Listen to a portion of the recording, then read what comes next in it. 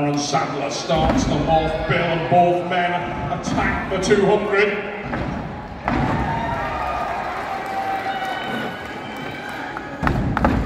Nothing between them, 210 kilograms. And Lewis Jack, you've got to make sure the whole weight goes on top over the line there, Bill, and that's important. If any part of that implement sits on that aluminum rail, it's a no lift, and they got to go to finish it. You can see this ripping into the guys, gasping for air, but very hard, and the weight gets higher. 5th event of the evening.